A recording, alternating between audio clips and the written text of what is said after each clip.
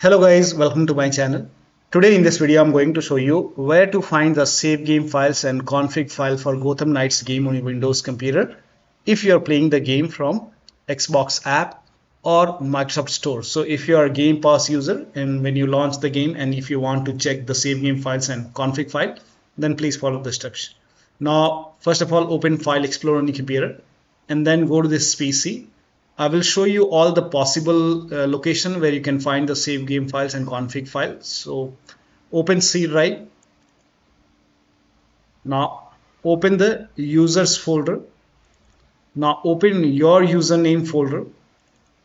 Now open app data folder. Now if you don't see app data over here, on the top here you can see view option. Click on view, select show and then put a check on hidden items. You should be able to see app data. Now, if you have Windows 10, somewhere over here you will find the view option. Click on view and then somewhere over here you will find the hidden items box. So put a check on the hidden items and you should be able to see app data. Open app data folder. Now open the local folder. Now first of all you can try this folder, Warner Brothers games folder. Open this, Gotham Knights Microsoft Store. And here you can see the config file. You can just make a double click and you can access the config file over here.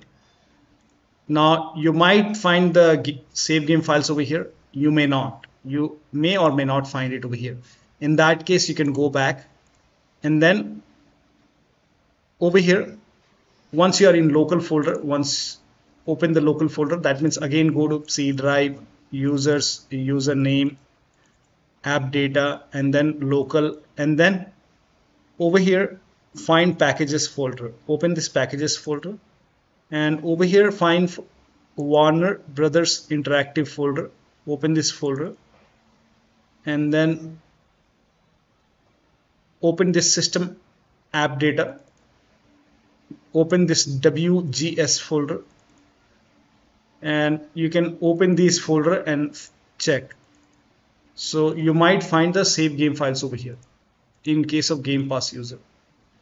WGS, then open this. This may be a save game file. So this is where you can access the save game files.